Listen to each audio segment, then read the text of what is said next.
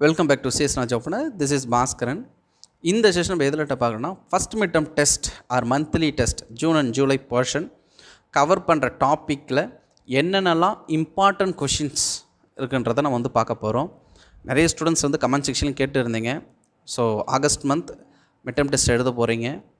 So first test. So அப்போ இந்த போர்ஷன்ஸில் எது எதெல்லாம் இம்பார்ட்டண்ட்டாக இருக்கும் கேட்க வாய்ப்பு இருக்குன்றதை நம்ம சொல்ல போகிறோம்.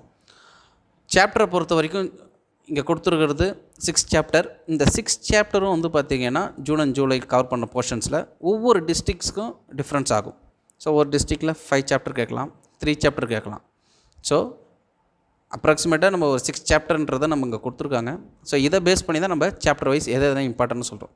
ஸோ அப்போ நான் 6 சாப்டர் சொல்லுவேன், எது எதெல்லாம் இம்பார்ட்டன்ட் கொஷின்ஸ் அதை நீங்கள் தரவாக கோத்ரூ பண்ணிவிடுங்க. At the same time chapter கம்மியாக இருந்ததுன்னா நீங்கள் அதை மட்டும் படிச்சுக்கலாம். ஓகேங்களா?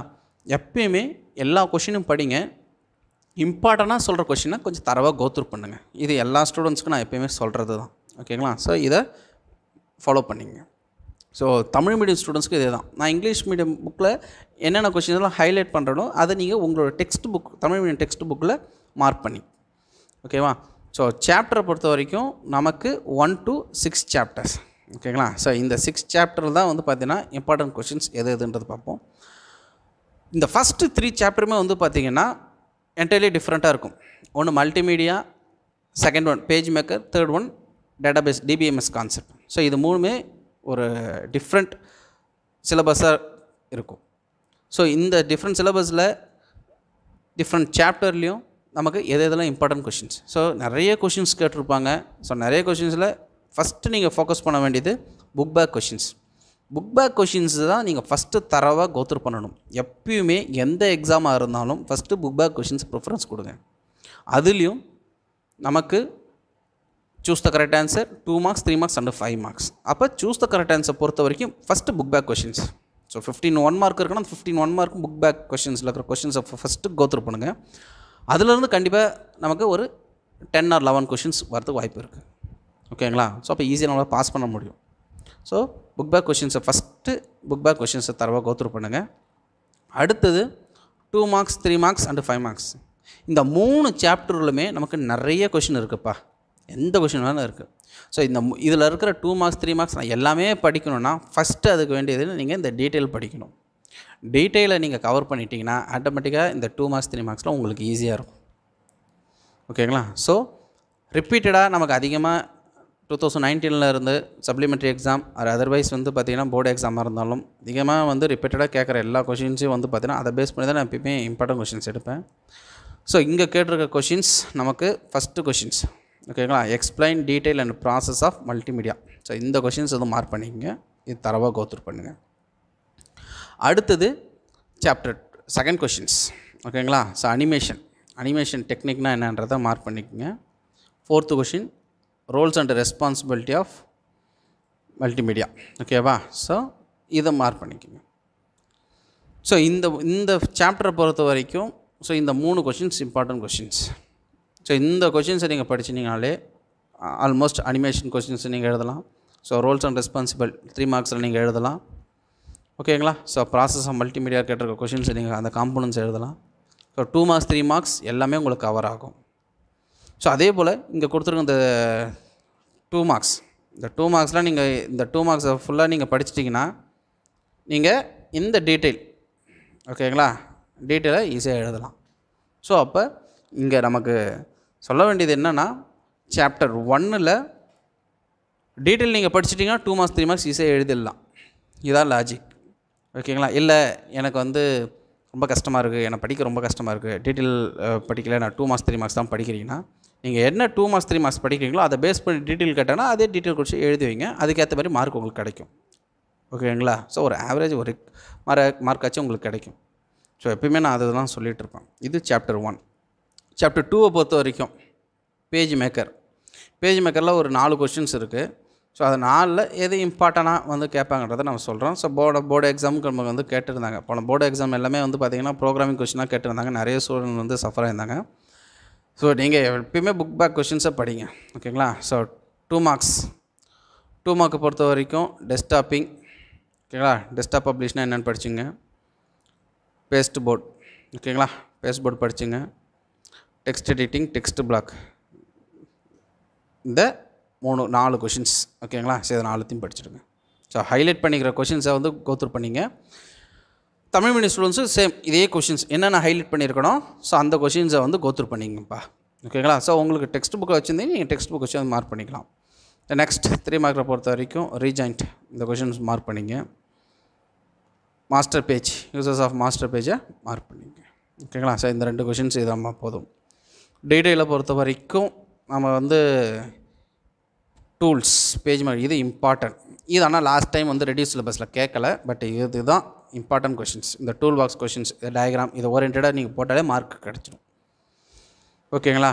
அடுத்து வந்து பார்த்திங்கன்னா 4th கொஷின்ஸ் ஓகேவா. Star polygon எழுதிக்கோ.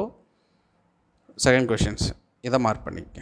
ஸோ இந்த 3 கொஷின், இந்த டீட்டெயிலில் 3 கொஷின் ஓகே. ஒரு 4 கொஷின் இருக்குன்னா அது ஒரு 3 கொஷின் அட்லீஸ்ட் இல்லை ஒரு 2 கொஷின்ஸ். ஸோ இது போல் தான் கொடுப்பேன் ஓகேங்களா. அதை நீங்கள் எல்லாத்தையும் படிச்சுக்க வேண்டியதான். எல்லாத்தையும் படிங்க, அதே டைமில் இம்பார்ட்டண்டாக இதெல்லாம் படிச்சுங்க ஓகேவா. ஸோ இந்த சாப்டர் 2ல் பொறுத்த வரைக்கும் இந்த கொஷின்ஸ் எல்லாமே வந்து பார்த்திங்கன்னா மார்க் பண்ணிங்க. அடுத்தது டிபிஎம்எஸ், டேட்டாபேஸ் மேனேஜ்மெண்ட் சிஸ்டம் ஓகேங்களா. ஸோ இதில் நமக்கு புக்கின் சைட்லேயே நிறைய கொஷின்ஸ் கவர் ஆகும். இருந்தாலும் புக் பேக்கில் என்னென்ன கொஷின்ஸ் கொடுத்துருக்காங்கன்றதை நான் சொல்கிறேன். ஸோ டீட்டெயிலை ஃபஸ்ட்டு பார்த்துங்க. டிஸ்கஸ் த வேரியஸ் மாடல் ஓகேங்களா. வேரியஸ் மாடல் என்னென்ன கேட்டிருக்காங்க, அந்த மாடல்ஸை வந்து கோத்ரூ பண்ணுங்கள் ஓகேங்களா. அடுத்தது பேசிக் கான்செப்ட் ஓகேங்களா. So 2nd question, 2nd and 3rd questions. First 3 questions, இந்த 3 கொஷின்ஸை படிங்க. இந்த 3 கொஷின்ஸில் ஏதாவது ஒரு கொஷின்ஸ் கண்டிப்பாக உங்களுக்கு வந்துடும். ஸோ இந்த 3 கொஷின்ஸை பேஸ் பண்ணி தான் உங்களுக்கு இங்கே எல்லா கொஷின்ஸும் கவர் ஆகும் ஓகேங்களா. ஸோ உங்களுக்கு பார்த்தீங்கன்னா உங்களுக்கே தெரியும். ஸோ இதில் ஆசிட் ப்ராப்பர்ட்டிஸ் இம்பார்ட்டன்ட், இதை கோத்ரூ பண்ணிங்க. அடுத்தது நெக்ஸ்ட்டு எவால்யூஷன்ஸ் 3 மார்க்கில் ஃபஸ்ட் கொஷின்ஸ், இதை மார்க் பண்ணிக்க ஓகேங்களா. ஸோ இந்த கொஷின்ஸ் மீது எல்லாமே உங்களுக்கு நீங்கள் டீட்டெயில் படிச்சினாலே ஆட்டோமேட்டிக்காக எல்லா கொஷின்ஸும் உங்களுக்கு கவர் ஆகிற போலவே இருக்கும் ஓகேங்களா. ஸோ இந்த கொஷின் 3rd லெசன் பொறுத்த வரைக்கும் இந்த கொஷின்ஸை வந்து தரவாக கோத்ரூ பண்ணிங்க. 4th லெசன்ஸ், அதாவது இது எதை பேஸ் பண்ணியிருக்கோன்னா PHP பேஸ் பண்ணியிருக்கோம். ஸோ 2 மார்க்ஸ் நான் சொல்கிறது தான். டீட்டெயில் படிச்சிட்டிங்கன்னா 2 மார்க்ஸ் 3 மார்க்ஸ் நீங்கள் ஈஸியாக எழுதிடலாம். ஸோ 4th லெசனில் நம்ம கேட்டிருக்க கொஷின்ஸ் ஓகேங்களா. ஸோ என்னென்ன கொஷின்றதை பாருங்கள். PHP ஆப்ரேட்டர் இதை படிச்சுங்க. PHP operator 5th questions. Data type போன தடவை போர்டு எக்ஸாமில் கேட்ட கொஷின்ஸ் ஓகேங்களா. டேட்டா டைப் படிச்சுக்கோ ஓகேங்களா. அவ்வளோதான். இந்த லெசன்ஸில் பொறுத்த வரைக்கும் இந்த 2 கொஷின்ஸை வந்து தரவாக கோத்ரூ பண்ணிங்க ஓகேவா. ஸோ இந்த 2 கொஷின்ஸ் போதும். சாப்டர் 4ல் 2 மார்க்ஸ் 3 மார்க்ஸை பொறுத்த வரைக்கும் யூஆர்எல்லாம் என்னன்னு பார்த்துங்க. யூஆர்எல் ஓகேவா. யூஆர்எல் கோத்ரூ பண்ணுங்கள். How to declare variable in PHP இந்த கொஷின் கோத்ரூ பண்ணுங்கள். வெப் சர்வர்னா என்ன, ஏன்னா இந்த டெஃபினேஷன் கொஷின்ஸ், வாட் கொஷின்ஸ் ஓகேங்களா. ஸோ இதெல்லாம் கொஞ்சம் நீங்கள் இம்பார்ட்டண்டாக பார்த்துக்கணும் ஓகேங்களா. ஸோ அதெல்லாம் வந்து இம்பார்ட்டண்டாக பார்த்துங்க. So how many ways HTML embedded பண்ணுறது ஓகேவா. ஸோ அதை மார்க் பண்ணிக்க. Next one client and server side, ஏதாவது ஒரு டிஃப்ரென்ஷியேட் கண்டிப்பாக இருக்கும். ஸோ எவ்வளோதான். இந்த லெசன்ஸை பொறுத்த வரைக்கும் இந்த கொஷின்ஸ் எல்லாமே மார்க் பண்ணிங்க. 5 மார்க்ஸில் ஆட்டோமேட்டிக்காக உங்களுக்கு ஒரு சில கொஷின்ஸ் வந்து கவர் ஆகும். 5th லெசனில் சேம் அதே தான். PHPயோட கண்டினியூஷன் தான் வந்து நீங்கள் இதை வந்து பார்க்க போகிறீங்க. ஸோ அரே இதில் வரும் ஓகேங்களா. ஸோ டீட்டெயிலை பொறுத்த வரைக்கும் ஃபங்க்ஷன் கான்செப்ட் இந்த ஒரு கொஷின்ஸ் வந்து நீங்கள் படிச்சிட்டிங்கன்னா ஹோல் இதுவும் நீங்கள் எழுதிடலாம் ஓகே. யூசர் டிஃபைன் ஃபங்க்ஷன்ஸ் என்னென்ன ஃபங்க்ஷன்ஸ் கேட்டாங்களோ டைப்ஸ் ஆஃப் ஃபங்க்ஷன்ஸ் எழுதிடலாம்.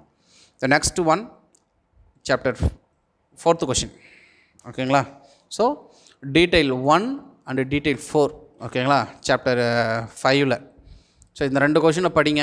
இந்த 2 கொஷின் படிச்சிங்கன்னா ஹோல் 2 மார்க்ஸ் 3 மார்க்ஸும் நீங்கள் அட்டன் பண்ணிடலாம். த நெக்ஸ்ட் ஒன் சாப்டர் 6 ஓகேங்களா. சாப்டர் 6 பொறுத்த வரைக்கும் PHP conditional statement, if else. So இதை பேஸ் பண்ணி தான் இருக்கும் ஓகேங்களா. ஸோ அப்போ அப்ஜெக்டிவ்ஸ் கொஷின்ஸை கோத்ரூ பண்ணிங்க. டீட்டெயிலை பொறுத்த வரைக்கும் condition statement okay. Function condition ஸ்டேட்மெண்ட்டை ஒன்று கோத்ரூ பண்ணாலே போதும். ஸோ இதை ஒன்று கோத்ரூ பண்ணுங்கள். அடுத்தது இஃப் எல்ஸ் ஓகேவா. So working conditional statement okay. இது வந்து தேர்ட் டீட்டெயில் வந்து கோத்ரூ பண்ணுங்கள். இதிலே வந்து பார்த்திங்கன்னா உங்களுக்கு இஃப் எல்ஸு ஓகேவா. ஸோ எல்லாமே வந்து உங்களுக்கு கவர் ஆகிடும். இஃப் எல்ஸு சுவிட்சு. ஸோ இந்த ஸ்டேட்மெண்ட் எல்லாமே கவர் ஆகிடும். ஸோ இந்த லெசன்ஸை பொறுத்த வரைக்கும் இஃப் எல்ஸு சுவிட்ச் ஸ்டேட்மெண்ட் தனித்தனியாகவும் கேட்டிருப்பாங்க, ஒரே கொஷினாகவும் கேட்டிருப்பாங்க சாப்டர் 6ல்.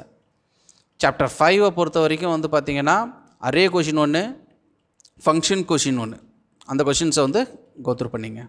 சாப்டர் 4 பிஹெச்பினா டேட்டா டைப்னா என்ன, அடுத்தது வந்து பிஹெச்பி டேட்டா டைப்ஸ் என்னென்ன கொடுத்துருக்காங்களோ அதை எல்லாத்தையுமே பார்த்துங்க. ஸோ இதை பேஸ் பண்ணி தான் first lesson, second lesson, third lesson எல்லாமே டிஃப்ரென்ஷியேட் பண்ணியிருப்பாங்க தனித்தனியாக. ஒவ்வொன்றும் ஒரு topic oriented, multimedia, page maker, next வந்து டிபிஎம்எஸ். ஸோ அதை பேஸ் பண்ணி அந்த டீட்டெயில் பார்த்துங்க. ஸோ இதெல்லாம் நீங்கள் படிச்சிட்டாலே, இப்போ நான் சொன்ன கொஷின்ஸ் படித்தாலே நீங்கள் வந்து எல்லா கொஷின்ஸும் நீங்கள் ஈஸியாக அட்டன் பண்ண முடியும். ஓகேவா? நல்லா மைண்டில் ஞாபகம் வச்சுங்க. ரெடியூஸ்டு சிலபஸ் படிக்கல, ஃபுல் சிலபஸ்ஸு. அப்போ ஒவ்வொரு சாப்டர்லேயும் காமர்ஸ் ஸ்டூடெண்ட்ஸை பொறுத்த வரைக்கும் நமக்கு நிறைய டீட்டெயில் இருக்குது. 5 டீட்டெயில் இருக்குன்னா மேக்ஸிமம் அதில் நீங்கள் 3 டீட்டெயில் படித்தா தான் உங்களால் ஒரு டீட்டெயில் எழுத முடியும். ஸோ இப்போலேருந்தே நீங்கள் என்ன பண்ணணும்னா படிக்க ஆரம்பிக்கணும். ஸோ இம்பார்ட்டண்ட்டாக இதெல்லாம் சொல்கிறேன். ஸோ அப்போ இந்த டீட்டெயிலாம் கொஞ்சம் ஃபோக்கஸ் பண்ணிவிடுங்க. ஓகேங்களா? ஸோ அப்போ உங்களுக்கு தெரியும், கொஸ்டின் பேப்பர் நீங்கள் பார்க்கும்போதே உங்களுக்கு தெரியும். இப்போ நம்ம சொன்ன கொஸ்டின்ஸ் வந்து கண்டிப்பாக டீட்டெயில் பொறுத்தவரைக்கும் கன்ஃபார்மாக வரும். 2 மார்க்ஸ் 3 மார்க்ஸ் எல்லாமே கவர் ஆகும். 1 மார்க் பொறுத்தவரைக்கும் புக் பேக் 1 மார்க் கோத்ரூ பண்ணுங்கள். நீங்கள் படிக்கிற கொஸ்டின் ஆன்சர் வந்து உங்களுக்கு 1 மார்க்ஸ் வந்து கோத்ரூ. மெட்டீரியல்ஸ் நம்மளோட சேனலில் வந்து பப்ளிஷ் பண்ணியிருக்கோம். ஸோ அதை போய் டவுன்லோட் பண்ணிவிடுங்க. டவுன்லோட் பண்ணி நீங்கள் பிரிண்ட் அவுட் போட்டு படிக்கலாம். இல்லை உங்கள் டீச்சர்ஸ் என்ன மெட்டீரியல் ஃபாலோ பண்ண சொல்கிறாங்களோ ஸோ அதை நீங்கள் ஃபாலோ பண்ணிக்கலாம். நெக்ஸ்ட் தமிழ் மீடியம் ஸ்டூடெண்ட்ஸுக்கு சேம் இதே தான்ப்பா. ஸோ தமிழ் மீடியம் பொறுத்த வரைக்கும் நீங்கள் கொஞ்சம் புரிஞ்சுக்கணும். இந்த year 11th CS and 12th CS Tamil medium material தான் ப்ரிப்பேர் பண்ணிகிட்ருக்கோம். அதுவே டிலே ஆகுது. இன்னும் ஃபுல்லாகவே கம்ப்ளீட் பண்ண முடியல. முடிஞ்ச அளவுக்கு டைம் கிடைக்கும் போது சாப்டர் 1 சாப்டர் வைஸில் எல்லாம் முடிச்சிட்ருக்கோம். கண்டிப்பாக கம்ப்யூட்டர் அப்ளிகேஷன் ஸ்டூடெண்ட்ஸுக்கு இந்த அகாடமி பண்ண முடியாது, அடுத்த அகாடமி தான் பண்ண முடியும். பட் ஆனால் என்னென்னலாம் இம்பார்ட்டன்ட் கொஷின்ஸ் இருக்குது, எப்படிலாம் நம்ம வந்து கோத்ரூ பண்ணணும். ஸோ இந்த கொஷின்லாம் இம்பார்ட்டன்ட் படிச்சுங்க. ஓகேங்களா? ஸோ அப்ஜெக்டிவ்ஸ் கொஷின்ஸ் இதெல்லாம் தமிழ் மீடியம் ஸ்டூடெண்ட்ஸ் கண்டிப்பாக நான் பப்ளிஷ் பண்ணுவேன், எக்ஸாம் டைமில் பண்ணுவேன். இதே போல் mid term test, unit test, உங்களுக்கு குவார்ட்டர்லி எக்ஸாம் இது போல் கண்டக்ட் பண்ணும்போது அப்போல்லாம் உங்களுக்கு தமிழ் மீடியம் ஸ்டூடெண்ட்ஸுக்கு நான் கண்டிப்பாக ஹெல்ப் பண்ணுவேன். மெட்டீரியல் மட்டும் இப்போ பப்ளிஷ் பண்ண முடியாதுன்றதை நான் சொல்கிறேன்.